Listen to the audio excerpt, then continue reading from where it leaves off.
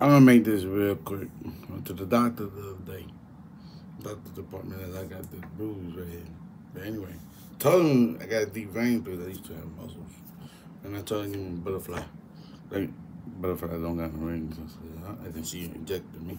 Took all my blood out anyway. The doctor said my A1C, which if you don't know what it is, it's like diabetic levels and sugars, right? I'm not diabetic. I'm normal, right? Thank God. So, but when the nurse pricked me, I almost fell out. My wife said, "Stop acting like a big baby." I was so loud that everybody in the nurses started laughing outside. But anyway, I don't care if you're in law enforcement for 18 years. If you get pricked with a needle, I'll pass out. But anyway, so got some good news or whatever. So she do lab work after she finished, right? Do some lab work. And the lady had to hit me twice. And I started shaking. My face turned red. And I said, she said, "Don't you pass out on me. You're too heavy to be lifting up." And it was already done. So I think it lasted like 2 seconds and everything. Still hurting. Anyway, doctor said I'm a little overweight. I said, "No, I'm not overweight. The shoe cost about 3 pounds." And I got back on the scale. Still 280, so I'm still fat. And then she said, "Well, if you don't lose some weight in 3 months, I'm going to double dose your medicine." I said, "No, don't do that, please. I already hate medicine." So the good news is she said I could drink soda every other day. It's all right. I haven't drank soda in 2 days, so I'm kind of feeling, but I'm not feeling. My eyes are tired because I need something to drink. But anyway, that's just the chemicals inside the soda products. They give you that urge and stuff like that.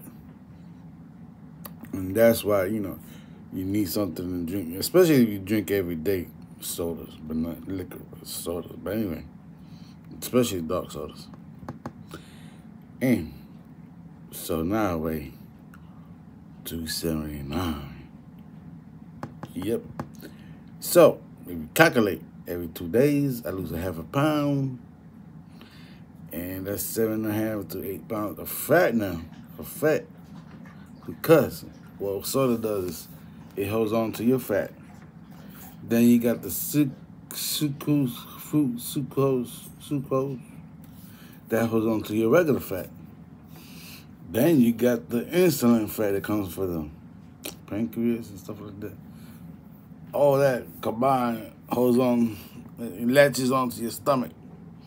That's why you got fat. And if you don't work out, I used to be, bodybuilder. I had an 8-pack I used to. But if you don't work out, that's what it turns into fat, your muscles. And if you don't work out, but if you do work out now, eat 2,000 calories diet so you can weigh 200 pounds. I weigh 280. I gotta eat 280 pounds if I was all muscles.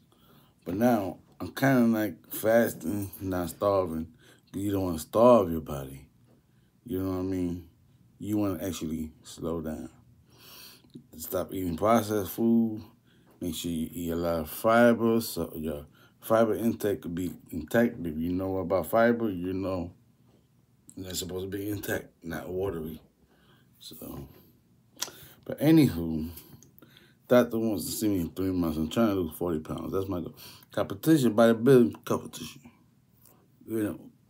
In 4 months in April. Realistically, should I go? No. I want to, yeah. So $150 registration, $150 to be a member. Then I go like Arnold Schwarzenegger. Look at that muscle. Oh, look at all that fat. But anyway, deuces to you. Let the resolution be blessed to you. Don't listen to nobody else. Lose your weight. Or it's all in the mind. All right, y'all. Deuces.